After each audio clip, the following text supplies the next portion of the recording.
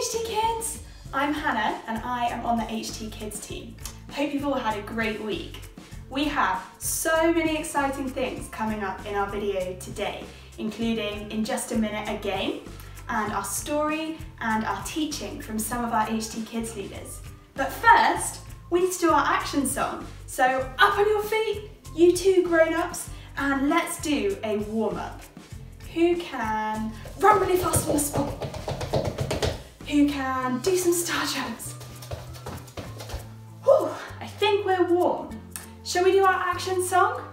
Let's go!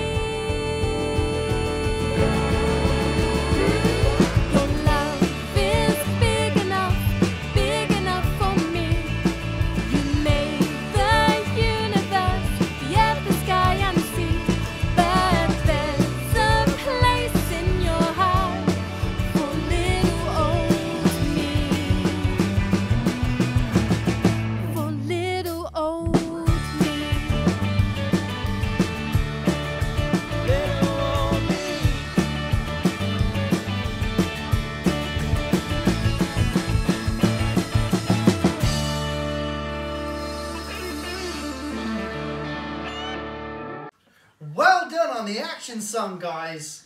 My name's Ben, and I've got a little helper called Isabella, and I lead the Rockets group here at HT Kids. So, now we're going to play a game. And what game shall we play? Shall we play Simon Says? Yay! Does everybody know how to play Simon Says? So basically, I have to say Simon Says, and then you have to follow what I do. But remember, only do it when Simon says, shall we play? Yeah. Simon says, trump like an elephant. Can you trump like an elephant?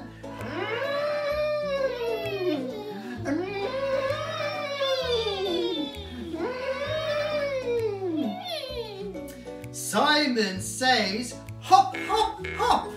Hop, hop, hop. Hop, hop, hop. Hop, hop, hop. Simon says, touch your toes. Touch your toes. Touch your toes. Simon says, touch your nose. Touch your nose. Touch your nose. Simon says, turn around. Turn around. Turn around. Touch the ground. Touch the ground. Oh no, Simon didn't say touch the ground. Shall we try again? Let's turn around. Simon didn't say it again. Okay, Simon says turn around. Turn around.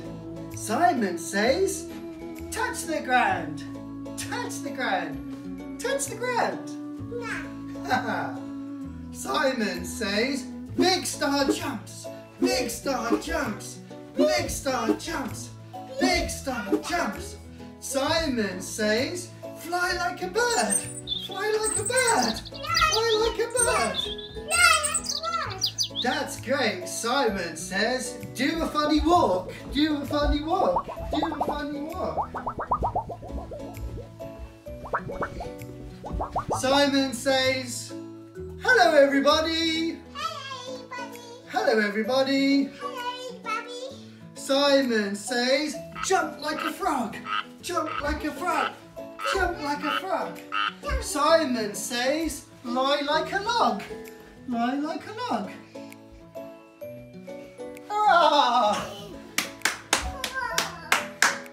Now, you might want to get a teddy because we're going to get ready to sit comfortably to hear our story. Well done, everybody. I hope you're sitting nice and comfortably. We're just about to read our story from the Bible. Does anybody remember the book of the Bible that we're looking at? We're looking at Exodus. And last week, we looked at Moses being put into the basket and being rescued by the king's daughter. Well, let's see what happens next. Years passed by since Moses was in that basket and he grew up. He saw God's special family working as slaves. That made him really sad and angry. The Israelites cried out to God, and God listened to them. One day, when Moses was looking after his sheep, look after the sheep? He saw something really strange. A bush was on fire, but the leaves weren't burning. He went to have a closer look. Suddenly, a voice boomed out, Moses! Here I am. God spoke to Moses. He said, I have heard my people crying, and I have seen their tears. I'm going to help them. I have a rescue plan. You must go back to Egypt and tell the king to let my people go. Moses was scared, but God said, I will be with you. So go back to Egypt, and he went. Moses told God's special family, don't be scared. God is going to help you. He has a rescue plan. Over to you, Annabelle. Good morning everyone, my name is Annabelle and I normally help in the Rockets group, and it's great to be with you this morning to talk about our story and Moses and where we've got up to. I wonder, can you remember what's happened in our story so far? something to do with a basket, and something to do with a boy called Moses. Did you get it right?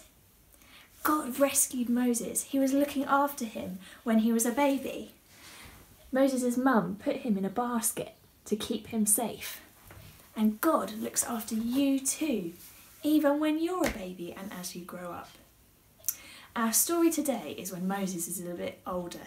He's living in a great big palace, and he still wants to help the people around him, even though he's in a really important job. The thing is, Moses does not listen to God. He takes things into his own hands and it goes very wrong. I wonder, have you ever done anything like that? I have. I've tried to help, but I've done it my own way, and it's actually ended up making things worse. I wonder this morning, can we play a little game together? Do you know the game hide and seek? Okay, I'm going to count. Can you go and hide? Ready? 1, 2, 3, 4, 5, 6, 7, 8, 9, 10. Ready or not, here I come. Oh, let me have a look. Are you behind the curtain? No. Are you under the sofa? Let's have a look. No. I give up. Oh, there you are. Okay, my turn. I'm gonna hide this time. Can you count?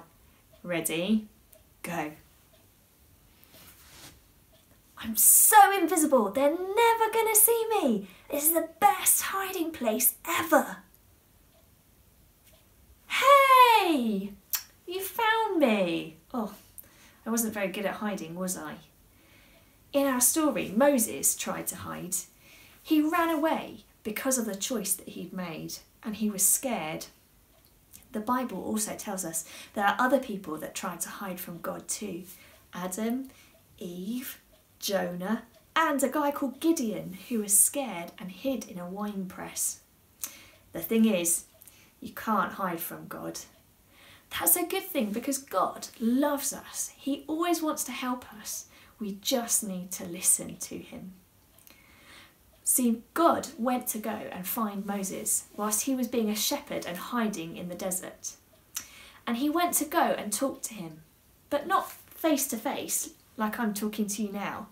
He talked to him through a bush, a burning bush that was on fire but never burnt up. That's pretty cool. God told Moses that he needed to go back to Egypt to be a leader. But Moses was scared and he said, "No way!" But God promised that if Moses went back, he would help him. So in the end, Moses did say yes, and he listened to God, and God made him into a great leader. And that's the promise God gives us today as well. Sometimes we will be scared, and sometimes we might not know what to do. But God, he loves us, and he promises that he will help us, and he will be with us, and he will look after us. I wonder, can you do something with me? Let's think of something now that makes us feel a bit scared. We're going to put that thought into our hands. Are you ready? Have you got it? Great. What we're going to do now is we're going to offer that to God and ask him to help us with that thing that makes us scared, so that we can listen to his voice and know what to do. Are you ready?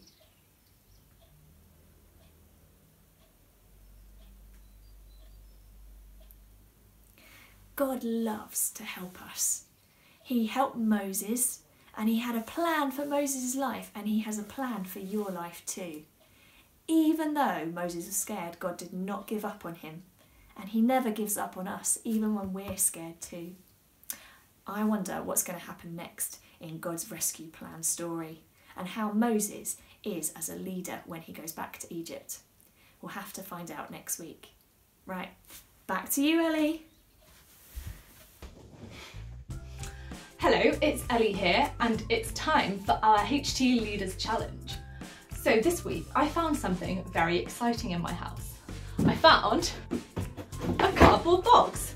Now, cardboard boxes are really useful because you can turn them into all kinds of things.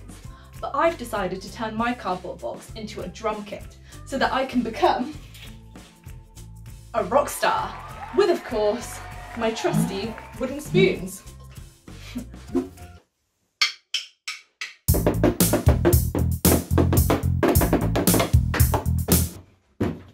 Amazing, right?